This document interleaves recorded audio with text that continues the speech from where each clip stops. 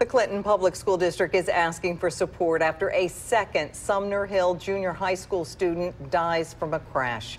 It happened on I-55 Saturday night. 15-year-old D'Anthony Bunch died that night. 15-year-old Cameron Dowell died last night.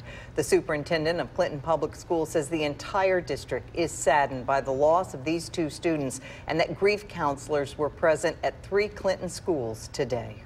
It's really been a shock and grieving time for all the schools. We have counselors available at our junior high, at our 8th grade school, and at our high school, because we have students at all those campuses that were directly affected.